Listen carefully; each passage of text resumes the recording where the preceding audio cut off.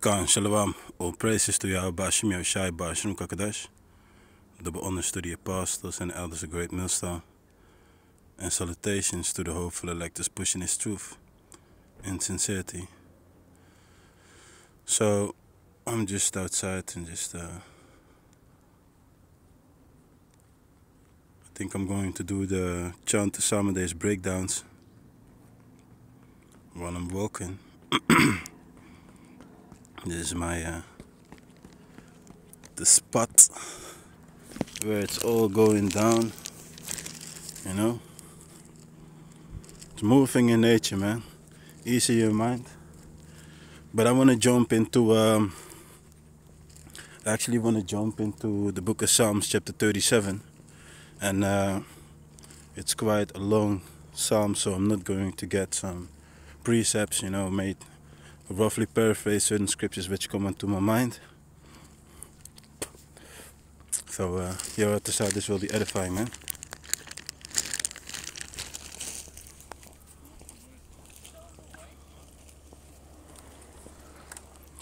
So this is the book of Psalms chapter 37. This is again the Psalm of David.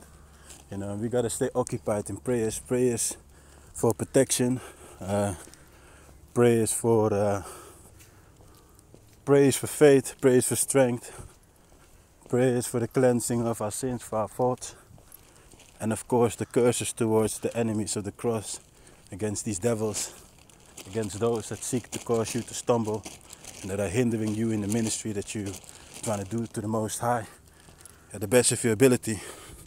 So this is in the book of Psalms chapter 37 verse 1. Fret not thyself because of evildoers, neither be thou envious against the workers of iniquity. So the Bible is explaining you, don't get moved by the prosperity of those that are walking in wickedness. You know, because the earth is giving into the hand of the wicked.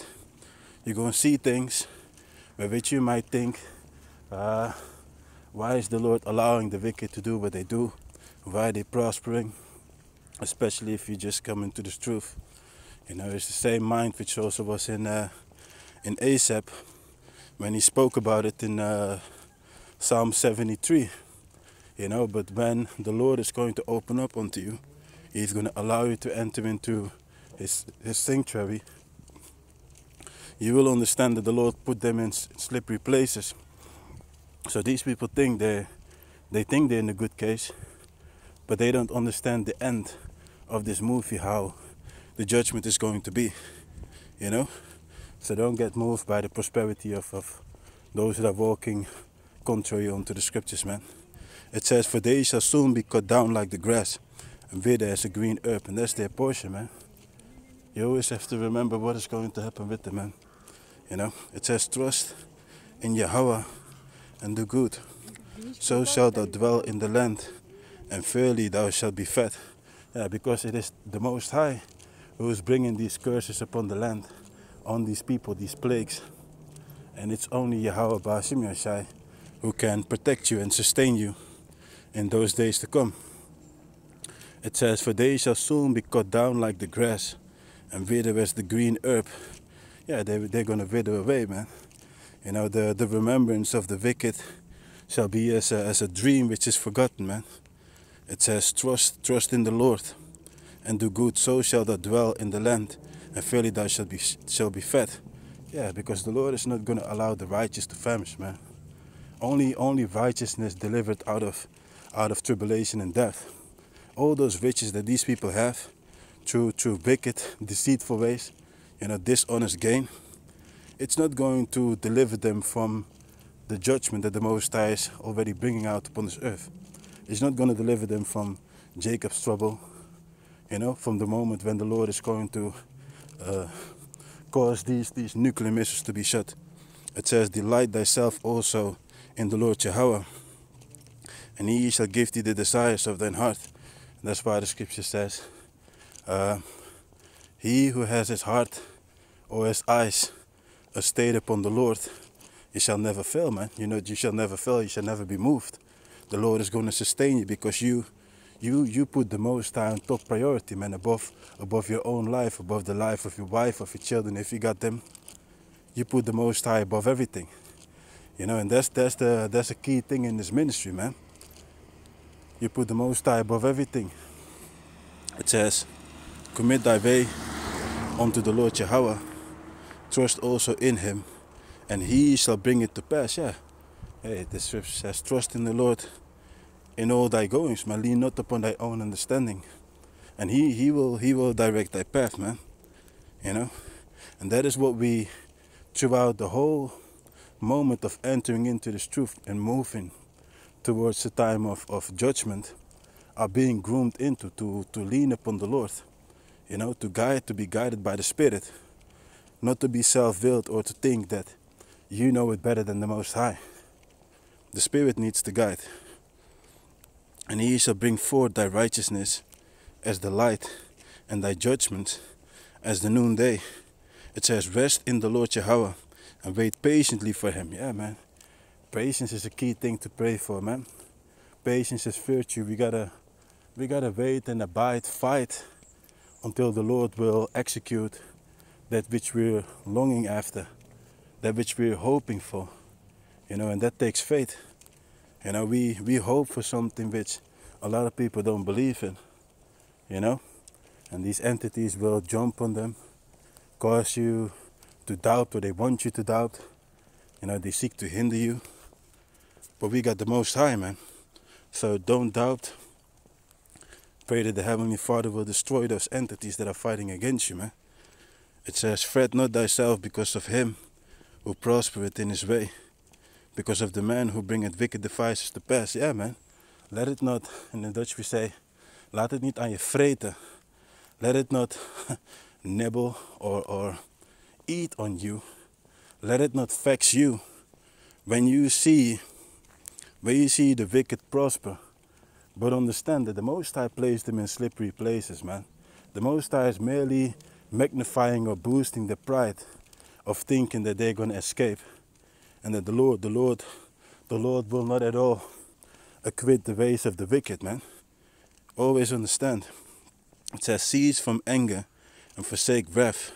Fret not thyself in any wise to do evil. Because many of our people that lose faith and lose hope and lose patience, they might get into a spirit like, man, if God exists, why is this all taking place? Why do we need to wait? What type of God causes you to go through all these things which we go through? Man, and you know, a person might get into a spirit by thinking like, the hell with this, man. You know, especially in the times to come. Great tribulation is coming, and these are all trials, all testers of your faith. And Lord is continually watching you, man. How are you going to react? How are you going to maintain yourself? How are you going to keep your integrity? Lord is continually watching you through the spirit of these angels, man, of these. You know, they behold everything that you do. It says, for evildoers shall be cut off, but those that wait upon the Lord, they shall inherit the earth. You see, there's continually a balance upon this earth, man. As the Lord is boosting and magnifying these creatures, they will find out how we've been sowing in tears and righteousness sake upon this earth. And that's the mind of many people, man. I believe it speaks about it in Wisdom of Solomon 3. You know, the heart of the unwise, they think that we will be consumed in the destruction or be taken up in misery. While the Lord is just proving and deeming us worthy for the times to come. You know? And they will not be found worthy. They will be consumed in the plagues that are going to be unleashed upon them, man. And we're going to see it with our own eyes, man.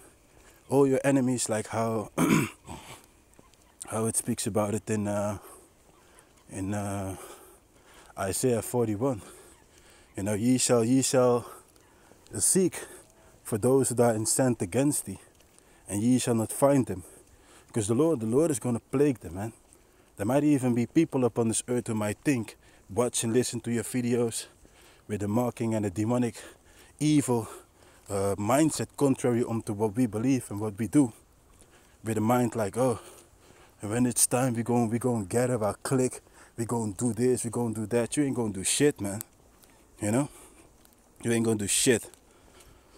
So it says, for yet a little while, and the wicked shall not be. Yea, thou shalt diligently consider his place, and it shall not be. Yeah, they're going to be consumed, man. The Lord is going to root out the tabernacle of the wicked, man.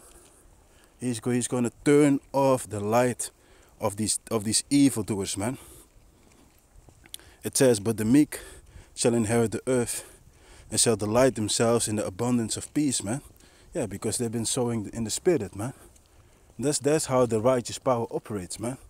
The Lord is going to reward everybody according to his sowing upon this earth, man. And you got to understand, the Lord knows exactly what you do, man. Don't get moved by what people think, or how people feel, their opinion, or their emotions about you.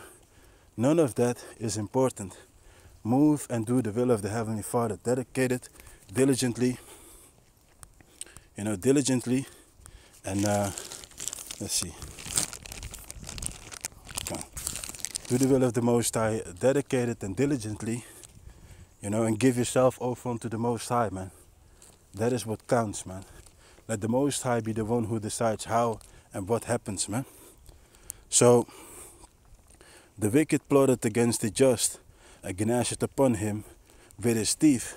Yeah, man, and I made a video where I actually was going in onto how you have Aaron Russo warning the people about how Rockefeller approached him and how he was actually recruited to be partaker of the pushing of that program, man.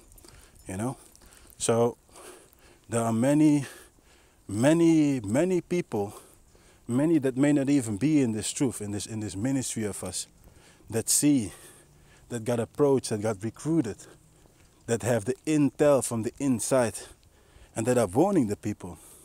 When you see all these things, and when you hear about how their end goal is to push it to a way where they want to have the people microchipped, and that's going to be the end goal in order to completely control the people, you're not just going to dismiss or deny the importance of this thing, man. You're going to look with a mindset like, okay, where does this piece, this instrument, this device fit in the fulfillment of the prophecy, man? You can't be in the mindset of thinking like, nah, man, the Lord ain't gonna mention this humongous, how should I make it, man, change maker in all that is taking place in the globe, man. It says, the Lord shall laugh at him, for he seeth that his day is come. That's why the scripture says, the devil shall come down with great wrath upon the people. And they know that their time is, they have a short time. But as they think they're going to seal the deal, as they think they're going to fill their belly, the Lord is going to rain all fire and brimstone upon them, man. It says, the Lord shall laugh at him, for he seeth that his day is come. The wicked have drawn out the swords, and have bent their bows to cast down the poor and needy, and to slay such as be of upright conversation. Hey, persecution, man. The enemy of the state are the Israelites that know that they're the Israelites, man. They're coming after us, man. And the way how they come after you, you're going to have an extreme form of censorship. They're going to use the propaganda to make it seem as if we're the trouble, we're the problem, while we merely expose what is taking place and are healing our people out of the snares, out of the trickery of these devils, man. The same thing as you already can see concerning Chicago, Chirac, and how they're going to change the laws in the 1st January 2023. How they make it seem as if it is the crime that is actually causing the country to be destroyed. So the blame game is the spirit of the accuser that is heavy upon these Edomites, man. And they're going to accuse you. You as being an Israelite will be accused for all that is taking place, man. As the song from Uwe Banton says, a Rastaman rise, they're going to blame you for the things that we have not done, They're responsible for all the calamities, for all the madness that is about to come upon them, man. It says, their sword shall enter. And that's why it says also to the slay the such as be upright in conversation. Because the only thing that we're doing right now is we're teaching our people out of the Bible to walk in the ways of the Heavenly Father. And yet they seek to remove your content, but yet they're allowing madness like a Lil Nas X doing a whole lap dance onto Satan. But a video where you warn and you protect the people about the dangers, the trickery that is being used against the people, that is being deemed as a violation of the community guidelines of the YouTube, man. So it says, the sword shall enter into their own heart, and their bow shall be broken. Yeah, man. This is a prime example of how they dig pits and their own snares, their own devices is going to cause them to be destroyed, man. You know? Because the Heavenly Father already knows about these elites, how they operate, man. The scripture says the elect shall not be deceived, man. You know, so only the people that are not in the Lord, they're going to be deceived, man. It says, their sword shall enter into their own heart, and their bow shall be broken. A little that a righteous man hath is better than the riches of many wicked, you see? So don't get moved by the amount of riches that people have, man. Modern day Christianity is teaching people that prosperity is godliness, but it is not. You know, it's better to be content with a little bit and walking in righteousness instead of having great riches and being in revenue. You know, having all type of trouble and all type of things where which you continually have to watch over your back because people want to attack. You know, it says, for the arms of the wicked shall be broken, but the Lord upholdeth the righteous. Yeah, man.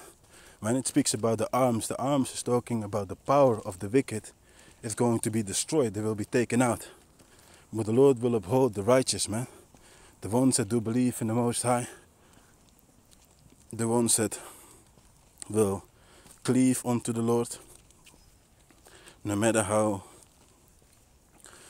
difficult it will get, man. It says, the Lord knoweth the days of the upright, and their inheritance shall be forever.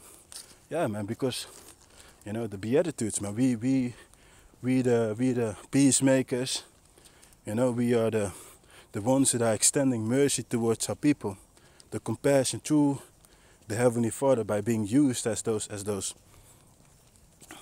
vessels, man. You know, the healing and the builders of the tabernacle of King David, man. You know, and for that there's a beautiful reward.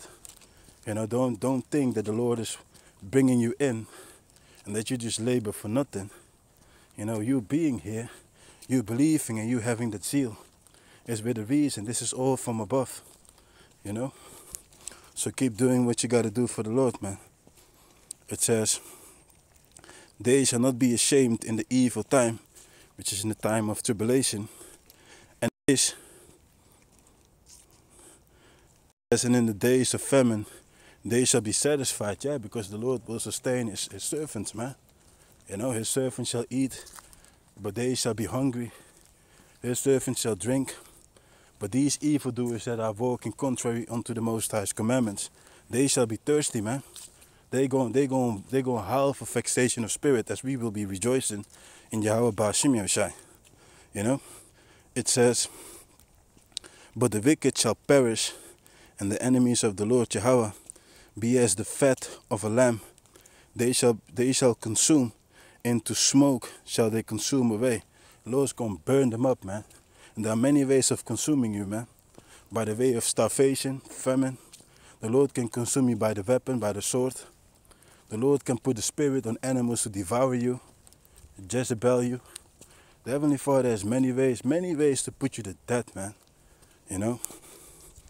It says, but the wicked, 21, the wicked borrow it and pay it not again, but the righteous shew it mercy and give it. Yeah, that's that. You being generous, man. A generous spirit is going to be rewarded, man. As in a person that is actually thirsty, you're giving a person water to drink. the Lord is going to sustain you with water, man. You see, so that's why it is important also to be charitable, caring, you know. You want to give, man, and you give with a cheerful mind. You want to help. You want to lift a brother up or a sister up. You want to exhort. You want to, you want to bring out the best of the brother, man, of a sister.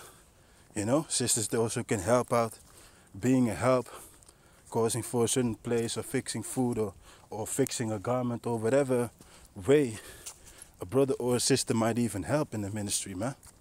Everybody has a beautiful role. Everybody is doing whatever he or she can do. It says, for such as be blessed of him shall inherit the earth, and they that be cursed of him shall be cut off. Yeah, man. We're just talking about how your mindset is in this ministry as well, man. You enter into it, you give yourself over onto it, and your input is what you will get back from the Lord, man. It says, the steps of a good man are ordered by the Lord, and the delight in his way. Hey, and that's what we pray for. Your steps are continually ordered by the word of the Lord. We pray that the Heavenly Father will guide us by his Holy Spirit. We walk by faith and not by sight. All these things are being exercised right now. You're being trained. You go to things. You see certain things in your dream. The Lord is continually testing you, trying you. What is it that you're going to do? Are you going to call upon the Lord? Or are you going to think like, man, I can do this by myself? What is actually taking place is a training, continually training certain obstacles. And the Lord is looking how you're going to react. And you will find out when you call upon the name of the Lord, you either will be protected by the angels, or the Lord will bestow strength, power, divine power upon you to do things, to fight against the enemy, or to avoid the destruction which the enemy wants to bring upon you. So it shows you that the Lord, only through the Lord you can conquer the enemy. Not by yourself, not by thinking I can do this. Certain ways you might just be in a fight, but you also understand that the Lord is continually with you, man. As you can go into a fight with confidence, you think about the Lord. You ask the Lord to help you when you go into battle. And you will find out like, man, it's not you who is fighting, but the Lord who is fighting for you. It says, though he fall, he shall not utterly be cast down, for the Lord upholdeth him with his hand. Yeah, man. Just man falleth 7 times. You will slip. But the Lord is not going to allow you to be consumed or utterly perishing. That's not the will of the Most High, man. No matter how difficult or how hard the temptation might look, the Lord is not going to allow you to be consumed. And that is if your mind and your walk is truly about the will of the Lord. None of us is without any fault or without any mistake in this truth. But you're not walking in a way of not fearing that the Heavenly Father will punish you for the wrongs that you commit. You're striving to walk at the best of your ability in the way of the Most High. And you're battling against those demons, man. It says, I have been young, and now am I old. Yet have I not seen the righteous forsaken, nor a seed begging bread. Yeah, because the Lord will not forsake the righteous, man. The Lord is not going to cause the righteous to be confounded, those that believe in the Lord. If the Lord would do that, it would cause him to lose credibility, man. And that is the last thing that the Lord demands respect, man. And the respect will be upheld if a person is truly striving to do the will of the Lord, and that person will receive protection and mercy, man. If that person is truly striving, giving his all, sacrificing and doing it all, but the Lord will be like, nah. How would that make it seem towards the evildoers who have been watching and who've been attacking and destroying and doing all type of things, all type of evil unto the righteous man or righteous woman who was striving to walk in that way? How would they look towards the Heavenly Father, man? You know, so the Most High is not going to, he's not going to defile, should I say, his holy name. You know, he's going to uphold his holy name, his majestic name, man. It says, he is ever merciful and lendeth, and his seed is blessed. It says, depart from the evil and do the good and dwell forevermore.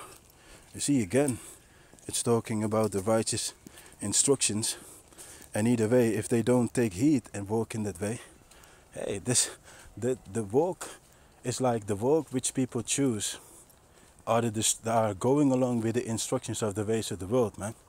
You see, and that's why only a small remnant is going to make it, man.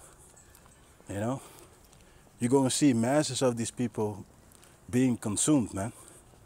You know, and it's just the will how the Most High wants it to be, man. It's not that you can change it.